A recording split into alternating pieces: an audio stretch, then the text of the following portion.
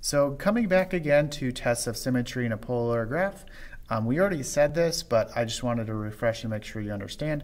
The graph of a polar equation is symmetric with respect to the polar axis if it's cosine, and it's going to be symmetric with respect to the line theta's pi over 2 if it's a function of sine. Now remember, we're going to be using 0 to pi for entering our table values for cosine, and then from negative pi over 2 to pi over 2 for sine of theta. So looking at this, we're going to use symmetry again. 4 plus 3 sine of theta, which in this case sine is going to be symmetric to the vertical line through pi over 2. So if I drew this line, it's going to be symmetric here. So if I can find all the points over here, it would flip them over, or if any points over here, it'd flip over that way as well. So let's go ahead and plug these points in here. So go ahead, I'm just going to write these down. So at negative pi over 2, I get 1. This is 1.4. This is 1.9. This is 2.5. This is 4, 5.5, 6.1, 6.6, and 7. Sounds like I'm scoring some sort of skating competition. Kind of funny. So in this case, again, remember, this is sine, so we're going from negative pi over 2 up to pi over 2. Now what we have to do is just plot all of these points, and then flip all of these points over this right there, and then we could have our full graph. So going ahead and plotting the first one, so at negative pi over 2, which is downwards, which will go, let's go ahead and make sure our scale here is correct actually. So let's make this a 2, a 4, a 6, and 8. And the reason why is because I get up to 7 here. So let's go ahead and do that. So at negative pi over 2 is 1, so it's somewhere around here. At negative pi over 3, we get 1.4, so it's closer there. Now we got negative pi over 4, which is in the middle, which is essentially 2, which is more close to somewhere around here. And then at negative pi over 6, it's 2.5, which gets more out here. So I'm sorry if I'm not perfect here, but I'm getting pretty close. And then at 0, it's 4, so it gets about right here. And then at pi over 6, it gets out to 5.5, which is way out here. And then pi over 4, which is 6.1, which pretty close to that line. Pi over 3, which will be 6.6, a little bit bigger. And then it gets all the way out to 7 here. So if I go ahead and just rough draw this, let's go ahead and use orange. It kind of goes like something like this, like so. And now what we want to do is go ahead and draw the second part of it. So we're going to actually flip all of these points on the other side. So let's go ahead and do that in green. So this is maybe about right here. And then in the middle here, we go about right there. So then it goes, I got to go on pi over 6, so 5 pi, so right around there. Then it gets to 4.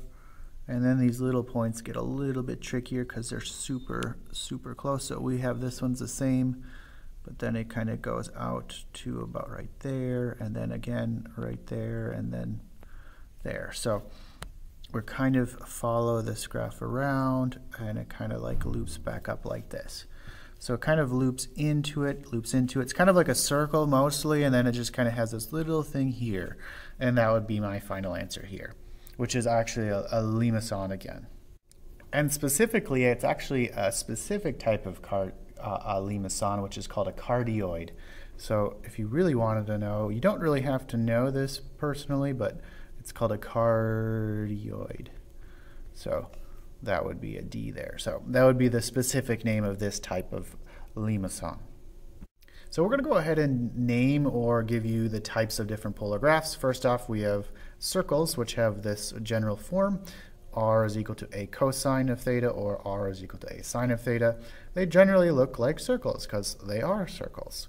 So let's go ahead and go look at the next ones, which in this case is limacons again, which you can have the big swirly whirly one. You could have the one that we did before, the cardioid, and then you could have a dimpled limacon, which it just has a little dimple, and then you have a convex one, which kind of looks kind of like a circle here.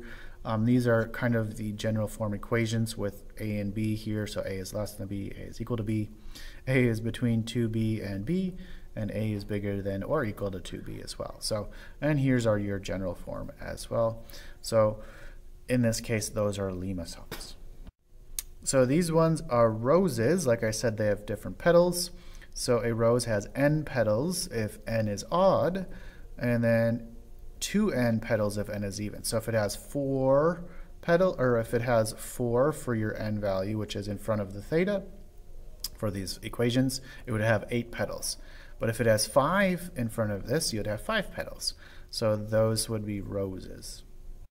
And the last two we're not going to deal too much with unless you're using your graphing calculator.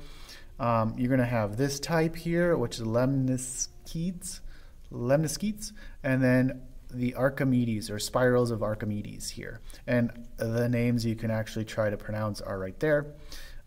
And a spiral will look like this. Usually if you graph it, it'll basically stop usually on your calculator where you can't see it any further. So just to note that it would probably stop here or here on your calculator if you try it.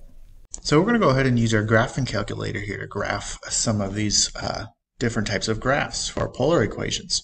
So the first thing you're going to have to do on your TI-84 is go to mode here.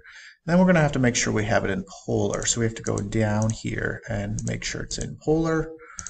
And you click over, and that would be polar then. If you click that, POL is polar. Now, depending on what you need, you could have it in radians or degrees. We're going to keep it in radians for now because we have theta, which will probably keep it in radians here. So let's go ahead then and exit out. So press second quit to exit out of here. And then we can go to this y equals, which then we're going to write in 3 cosine of theta, which if we type that, we're going to type 3 and then cosine, and then theta will be up here in our variable button, and then close the parenthesis and press enter. Now we're going to go ahead and graph that, but before we do that, we're going to press zoom, and we're going to go to standard for our standard system. So we're going to press 6, and then I'll put it on here. But it's kind of a little skewed because it's not very square. So we're going to go back to that and then go down to square. So we'll click number 5. And you can see the graph here. It's pretty small, so we're going to go ahead and zoom back in. So go ahead and go to zoom and go down to number 2 and press enter. And then we're going to move our cursor maybe to the middle of this graph here somewhere. So you have that cursor there and press enter so it'll zoom in. Now you can see that it's a circle here. And that would be your polar graph. So that's how you use a calculator to do it. Now let's go ahead and do another example here.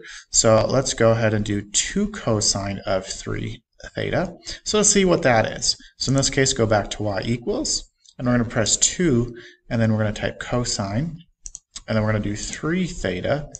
So we'll click the theta sign and then close the parenthesis, press enter, and we're going to go ahead and graph it again, but I'm going to go ahead and zoom, and then I'm just going to go ahead and do square, which is 5, and it looks like this. And now I can go ahead and move it over if I wanted to or not. So you can always go back to your standard setting, which is 6, and then you could actually go back again and make it square again. So you can kind of manipulate it how you want. Obviously, you'd want to zoom back in here. You could play with the window if you want to do it yourself, but I just like using the zoom feature. It's already done for you essentially, and we just have to like zoom in or zoom out and move it around. So now you can see this is a rose with 3 petals. That should make sense because this 3 here will have 3 petals. If it was a 5, it'd have 5 petals, and if it was a 4, it would have 8 petals, if you recall. So that's how you'd use a graphing calculator to find it. So you can do some other things like trace it and follow around the points. So if you press trace, you can actually move around the curve and see where specific points are if you want. And there's some other stuff you can do as well. We're not going to get too much into that. So let's go ahead and do our last example using a graphing calculator, which is 1 plus sine of theta. So let's look here. We're going to go back to y equals, and we're going to type 1 plus, so why didn't it press 1 here? So 1 plus, and then sine of theta, and we'll press enter here. And we're going to go ahead and just graph it and see if it fits on our thing. And in this case here, we have this limacon right here. So it kind of goes like, and then back down here. And that's the graph of 1 plus sine. And that's how you'd use your graphing calculator to graph these. Remember, you'd have to go to mode, and you'd have to make sure it's in polar, and most likely it's in radians, so I would always have it in radians for these ones. And then go to your y equals and enter that in, and then use your zoom feature quite a bit. You want to make it as a square, otherwise it'll be kind of unsquare and it won't look as good. So there's that.